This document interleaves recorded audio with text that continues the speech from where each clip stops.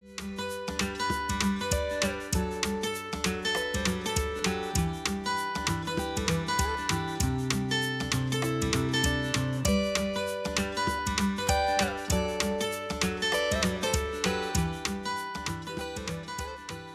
let's set these internal limits and show me how it's done. You've got my help, so what do I need to do?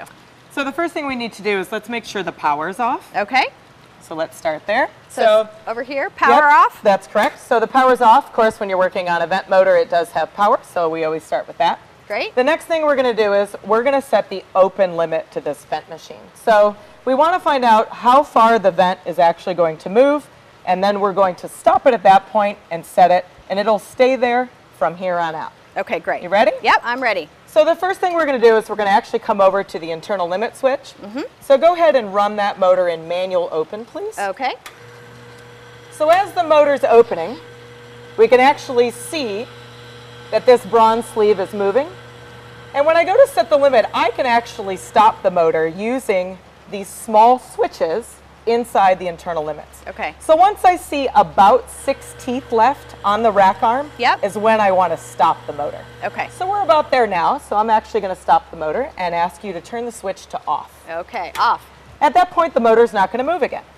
So all I have to do now is loosen the keeper plate. The keeper plate actually holds these limit switches. We have one for open and we have one for close. Okay. So what I'm going to do is I'm going to move the switch just to the point that the actual limit switch is engaged. I'm going to reapply the keeper plate. And then I'm going to have you close the vent machine. So manual close, please. Yep. And we're going to watch the vent motor come the opposite direction.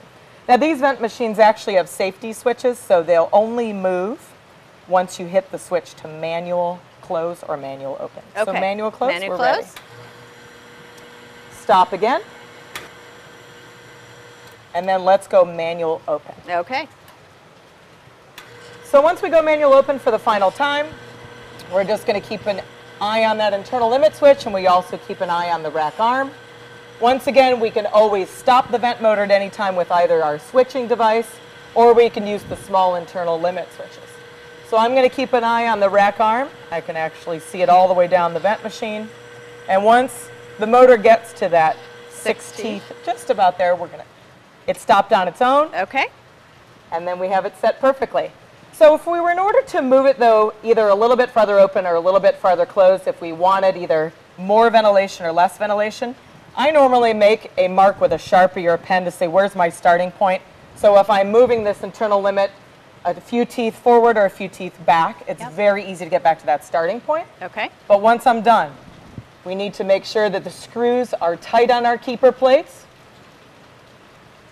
on both sides for the open limit and the close limit, and then we're done there. Great. Final step is to take our plates, which just actually protect this unit from the elements,